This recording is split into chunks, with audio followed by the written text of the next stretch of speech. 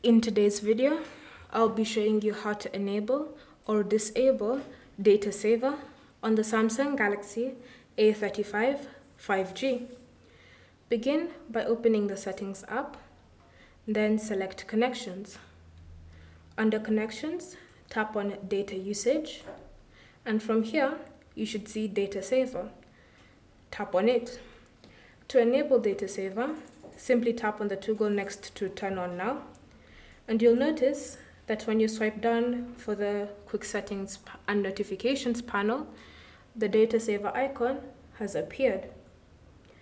To turn off data saving, simply tap on the toggle again, and to confirm, you'll notice that the icon is no longer there. Thank you for watching. If you have any questions or comments, leave them down below and we'll get back to you.